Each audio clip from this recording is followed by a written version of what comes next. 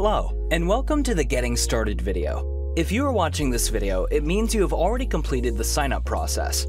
If not, please create a new account on store.geelus.com/signup, and after finishing the sign-up process, you will be back to this video.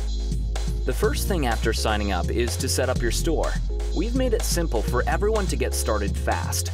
You can literally set up your entire store in a minute and start serving your customers immediately. In order to quickly set up your entire store, we are going to use the powerful Import Store feature in Geelus. Using this feature, you can use one of the pre-configured stores we have professionally created and then customize it for perfection.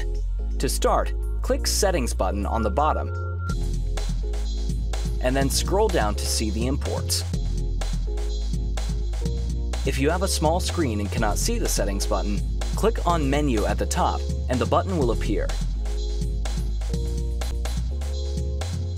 You can also see the options to import from CSV files or previous versions of Geelus. But our plan is to import the data from one of the previously configured stores. Here we can see a list of available sample stores.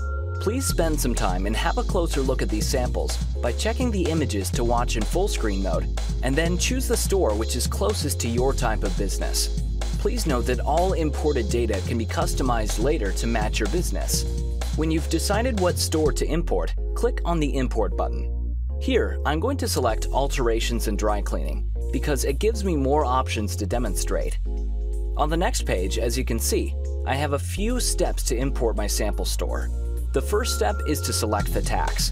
If you are in the US, it might be VAT, or in Australia, you would create a GST. Here, I'm going to create VAT by clicking this link. The link takes me directly to the Taxes page. I can also get to this page by clicking Settings and then selecting Taxes.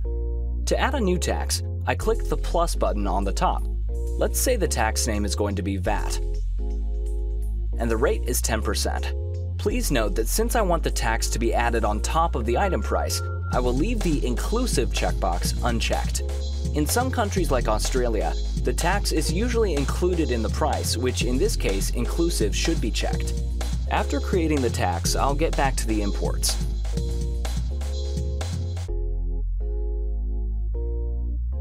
Now I can select the VAT tax I just created and then click on Step 2.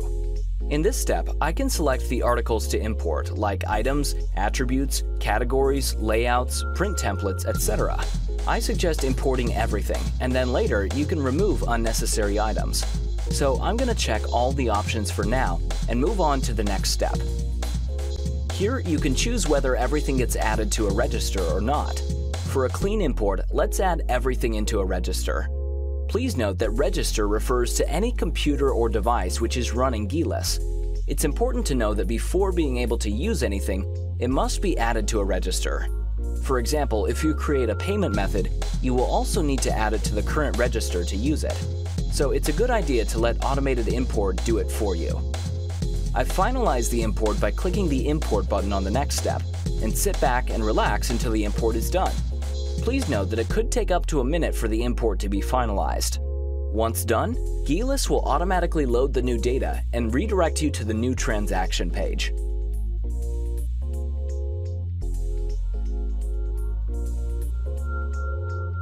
We have successfully imported our sample store configuration. In our next video, I'll show you how to place a new transaction.